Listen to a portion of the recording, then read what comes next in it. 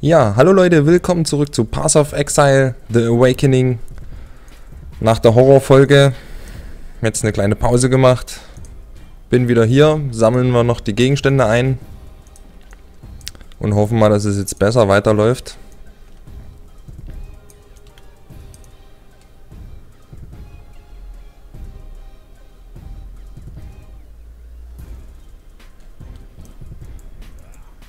Ich bin guter Dinge.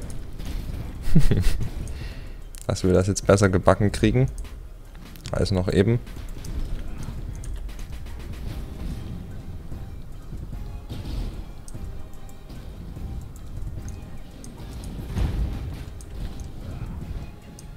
Wenn ich es denn schaffe, den ganzen Sachen hier auszuweichen.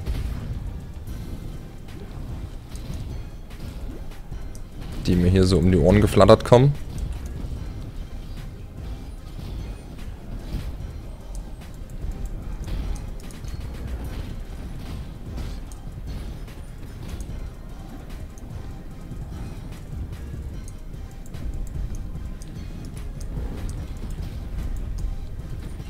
So, jetzt kümmern wir uns mal um den Kollegen. Ist ja jetzt schon platt. Die lassen aber nichts fallen, ne? Leisten einen Haufen Widerstand. Und geben nichts. Die Säcke. Nicht da hochgehen. Nicht zu weit zumindest. Wird man nur von den Hunden unnötig viel gebissen.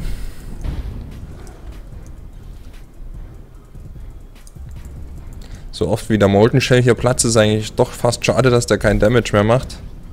Oh, da ist schon wieder so ein Viech. Ein Totem. Ein Wandertotem.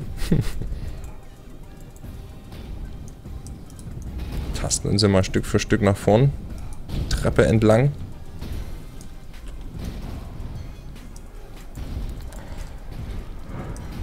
Will nicht wieder so sinnlos sterben.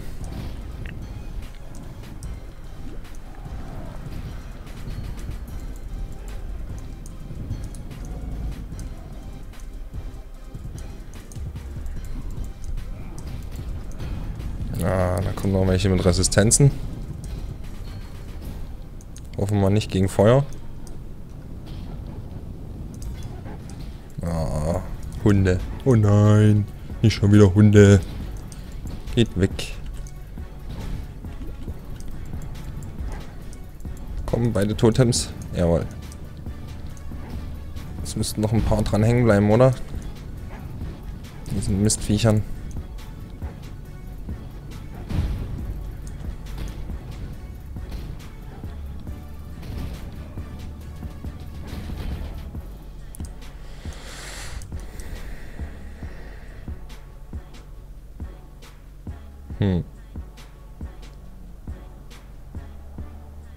Kann man da vielleicht was Cooles draus bauen, hä? Nehmen wir mal mit.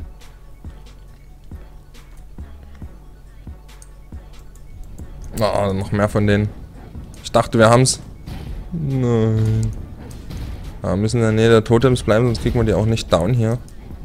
Aber gehen wir runter, wo wir ein bisschen Platz haben.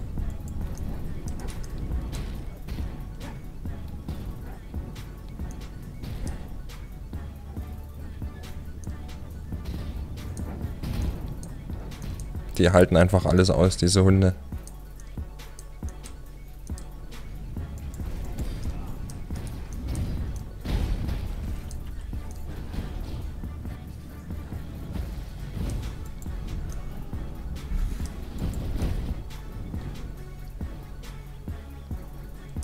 Noch mehr?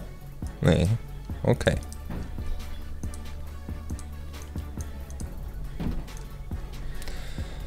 Weiter geht's. Immer weiter Treppe hoch. Oh, wieder ein Portal. Jetzt könnte es schon haarig werden, oder?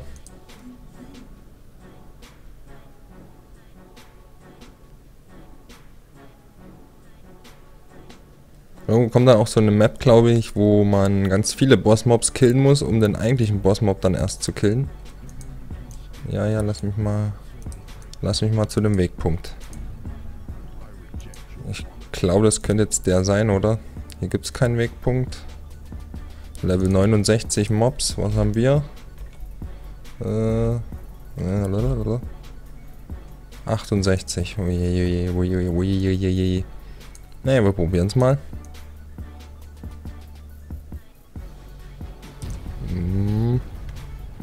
Verstecken sich da fies in der Ecke.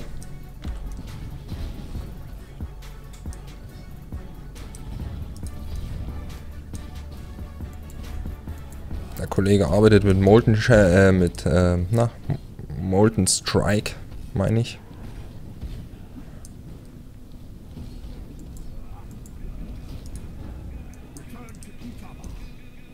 Tukitaba. Wo ist das denn?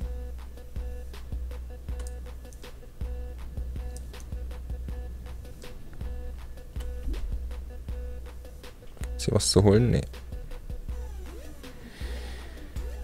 Dann müssen wir wohl in die andere Richtung.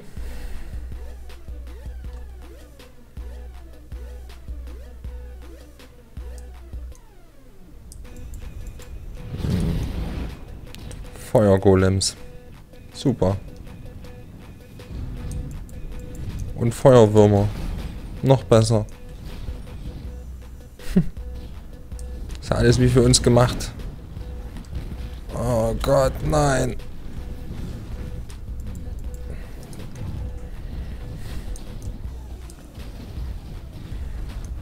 Oh Gott. Wie soll ich das schaffen?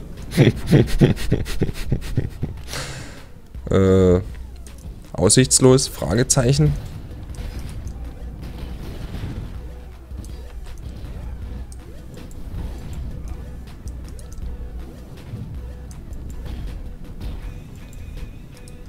Wie kriechen den seine Kuppel kaputt? Dass ich hier überhaupt mal Schaden mache.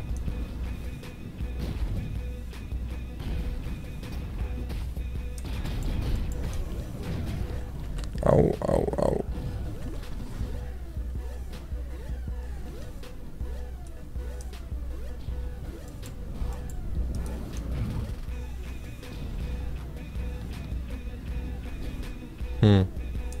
Es kriegt da ganz leicht Schaden ab, aber es ist wirklich,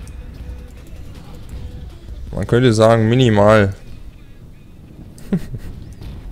Sein Energy-Schild lädt sich fast schneller auf als das, was ich an Schaden mache. Oder die Totems, besser gesagt. Selbst jetzt, wo er mittendrin steht.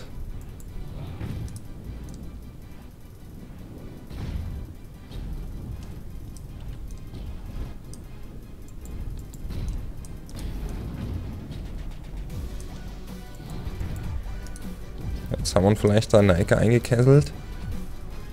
Das könnte was werden. Aber es macht gerade keinen Schaden. Warum das nicht? Jetzt wieder.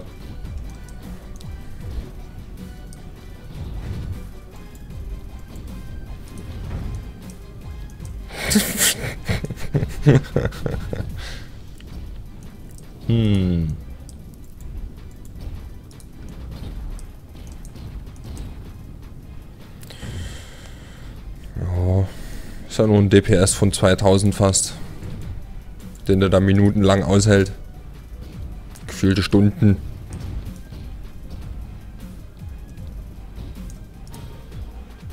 Wow.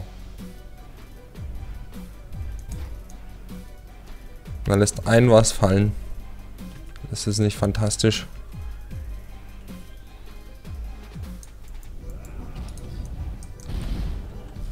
Ach du Heiliger. Ich wollte schon fast sagen, naja, die gehen eigentlich.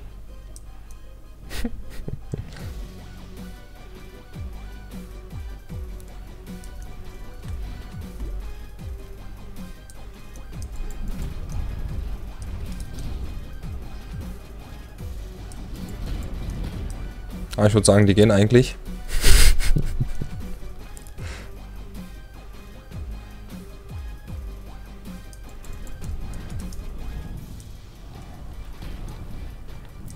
Oh, ein Orb of Chance. Den nehmen wir natürlich gern mit.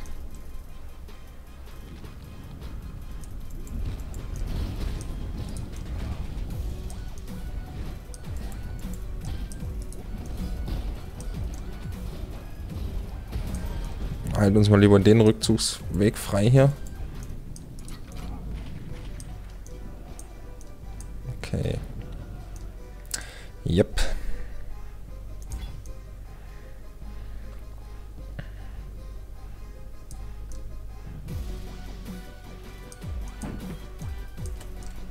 Habe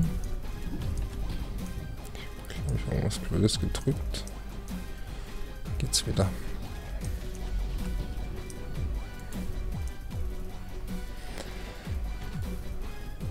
Tja, wo geht's jetzt weiter? Ich würde dann gerne nach oben weitergehen. Eigentlich. So nördlich. Schauen wir mal, wie es da aussieht.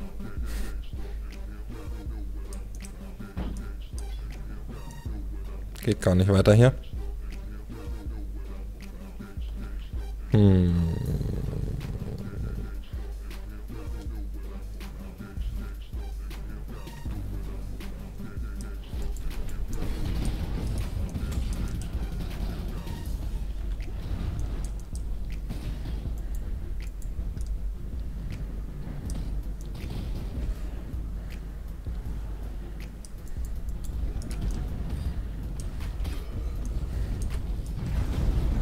Ah, endlich mal wieder Feuergolems.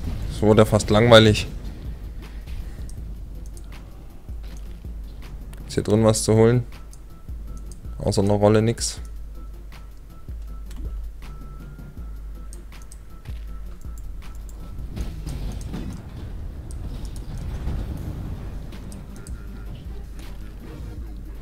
Dann boxen wir uns mal durch dieses Dorf.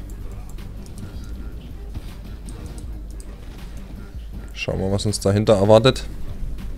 Erstmal kommen noch Bossmobs, die Blitze schießen. Oh, gehen wir ins Haus, ne? Da sollten wir ja... Ne, die können doch ins Haus Blitze schießen. Da kennen die nix, ne? Oh Gott, oh Gott. Ich glaube, den sollte ich aber aus dem Weg räumen.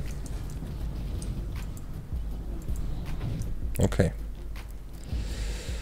Das hätten wir auch geschafft. Kümmern wir uns um den nächsten. Der ist ja schon halb tot.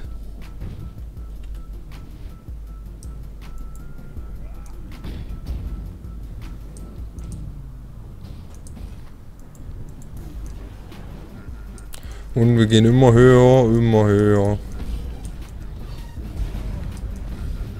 Müssten wir irgendwann mal rauskommen hier aus der Hölle, wenn wir immer höher gehen. War schon wieder so ein verhängnisvoller Ruckler, der dann plötzlich zum Tode führen kann.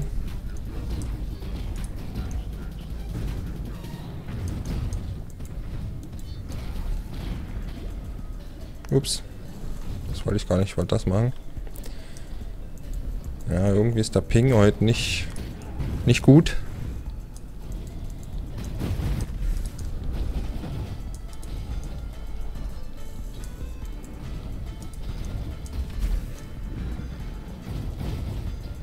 Glück gehabt, dass ich gerade noch weggegangen bin da.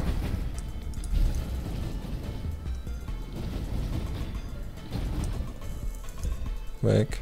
Okay. Ja, ist platt. Wie viel Prozent? 6. Nee, lass mal liegen.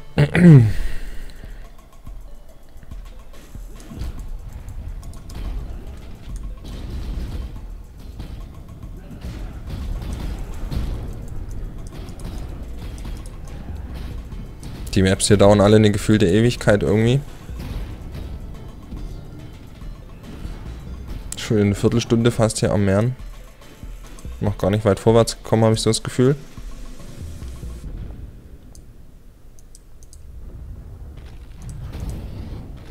Ah, endlich mal noch Feuergolems. Und eine Strongbox, die bestimmt richtig krass ist.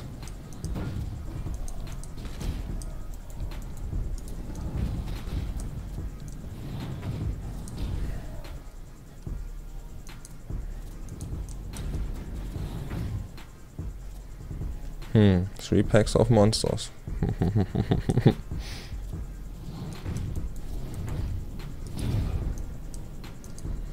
Ja, wir hauen einfach mal dran, oder?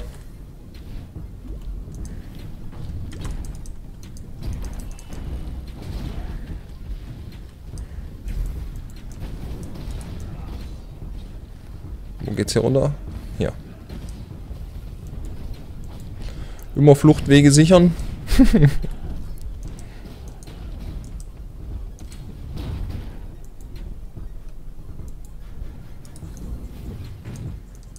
Dieser kleine Feuergolem, der nervt so sehr.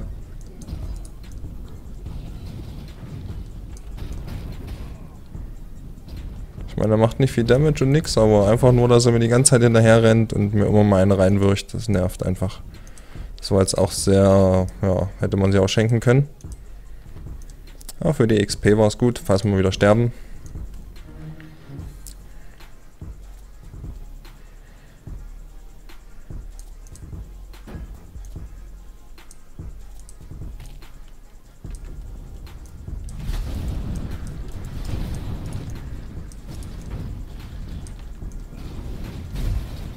Au. Chromatic Orb. Ja, damit. Schon wieder.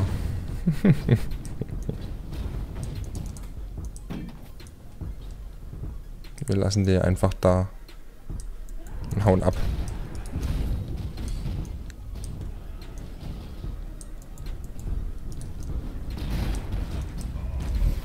Oh Gott, nein.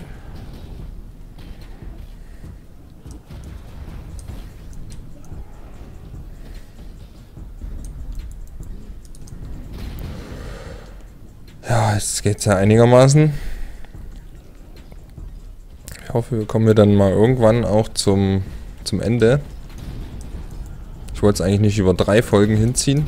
Ich dachte eigentlich sowieso, dass wir das schneller schaffen hier.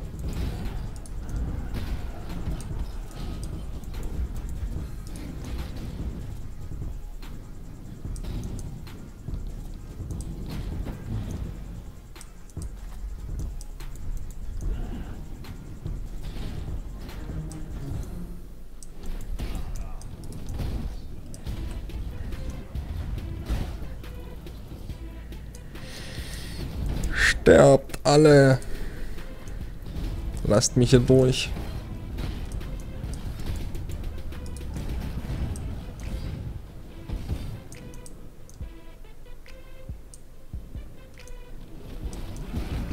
Das ist so fies.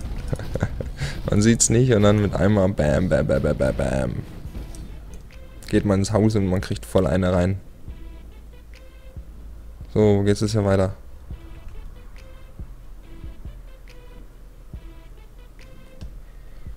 Oh. Wer macht dieses Level-Design?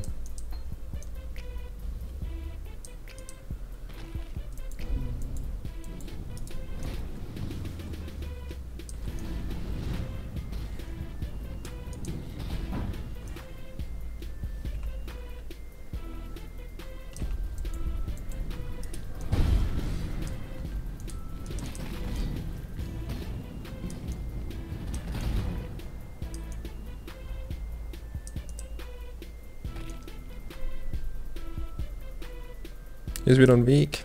Das macht Hoffnung. Okay. Ich dachte, der führt jetzt hier direkt zu einem Portal.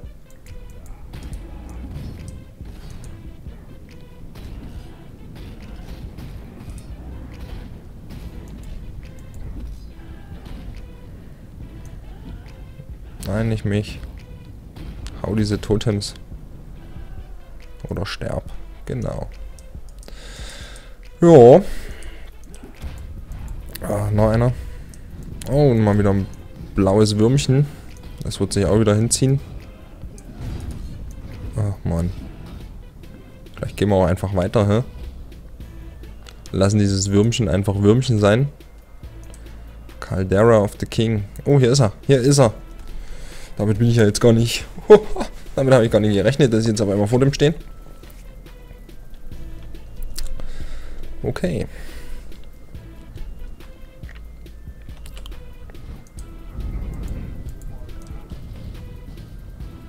Los geht's, ne? Brauche eigentlich nur in Bewegung bleiben, hoffe ich. Dass ihr keine super mega fiesen Attacken spammt. den man gar nicht ausweichen kann.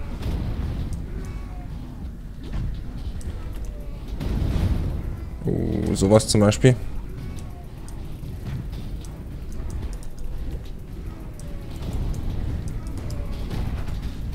Aua. Langsam geht's schlechter. Wir haben kaum was abgezogen. Oh oh. Was hat denn er? Resist Chaos, Resist Elemental Damage. Jo, klasse, ne? Ist ja genau das, was wir brauchen. Tja, ich würde sagen, wir de-leveln, aber ich will ihn jetzt unbedingt platt haben.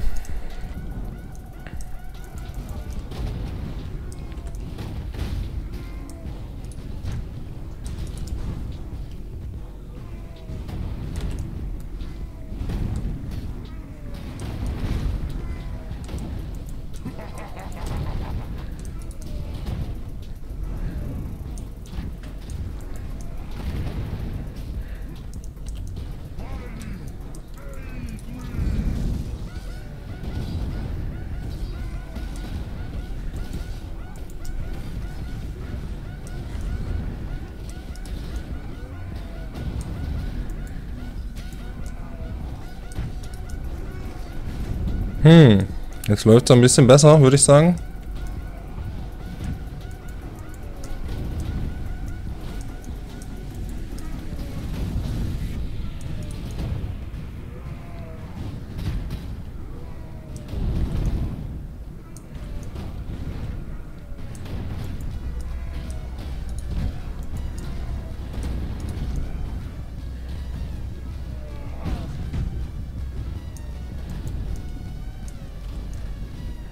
Ja, man muss den halt immer in eine Richtung locken und dann in die andere Richtung laufen, so wie es aussieht. Scheint eine gute Taktik zu sein.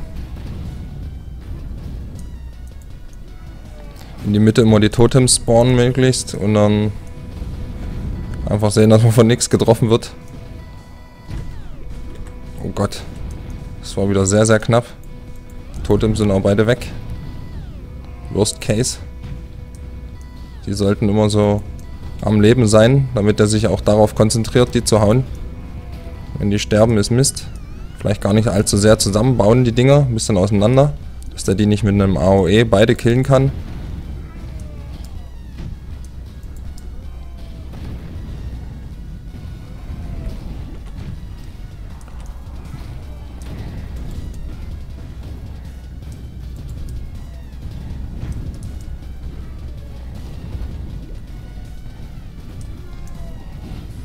Nein, das war doof.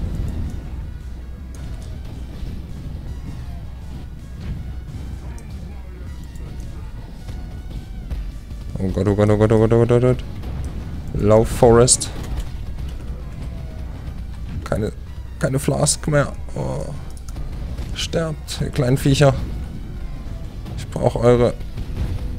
Oh, scheiße, scheiße, scheiße, scheiße, das wird nichts mehr.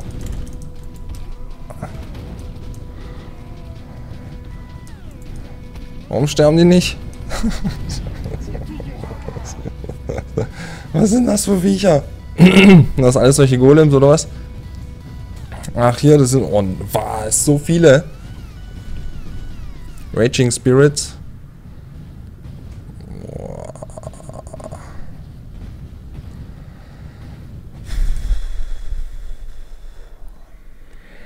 Okay, mit frischen Life Flask schaffen wir es vielleicht. Oder auch nicht. Alter, wie krass ist denn das? Ich will jetzt trotzdem umnieten. Auch wenn ich jetzt delevelt bin, glaube ich schon. Blöder Penner, Alter. Das gibt's doch nicht. Was soll man dagegen machen? Wie soll ich jetzt hier wieder reinkommen? Aber ich kann keinen... Jetzt verliere ich nichts mehr, oder? Oder doch?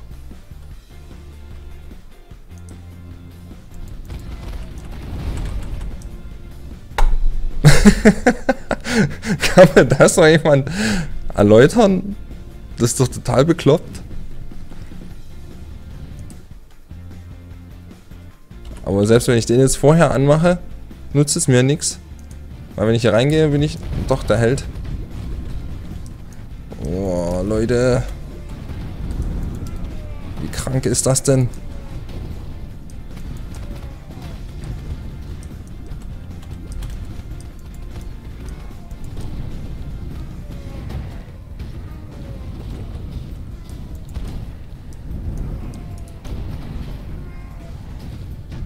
Was war das denn bitte? Das war ja total abgefahren.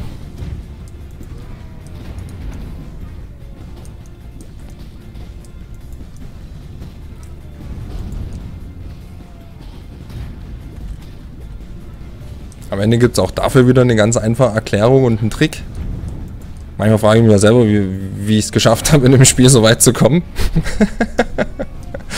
Naja, Geduld zahlt sich eben manchmal auch aus. Jetzt habe ich wieder keine Flaschen mehr. Jetzt können wir da eigentlich nur noch sterben. Oder wir machen ein Portal in die Stadt, wenn wir das schaffen. Und springen da durch.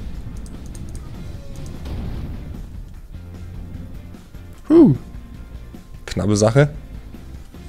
Kann ich das auch? Nee, das kann ich ja hier nicht. Hallo, da bin ich wieder. Ah, der hat mich auch erwartet.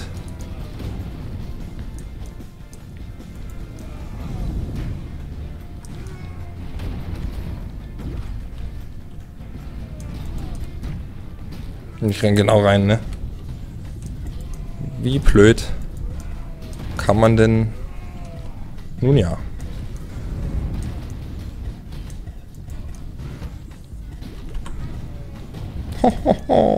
Das war wieder auf Messerschneide.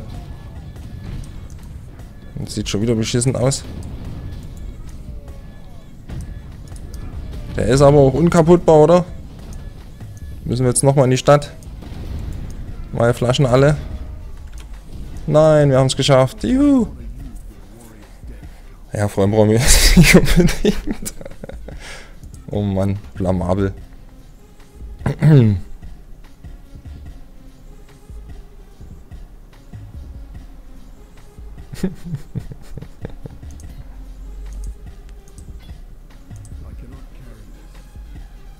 Ja gut, hier gehen wir gleich nochmal zurück. Aber das kann ich ja dann jetzt ohne euch machen. Den ganzen Mist hier noch aufheben. Ja, waren jetzt zwei nicht ganz so tolle Folgen. Ich hoffe, es hat trotzdem vielleicht ein bisschen Spaß gemacht zuzusehen. Für mich war es eher, ja, nervenaufreibend, sagen wir mal so. Aber ich mache trotzdem weiter. Ich hoffe, wir sehen uns in einer der nächsten Folgen. Bis dahin, macht's gut, Leute. Ciao.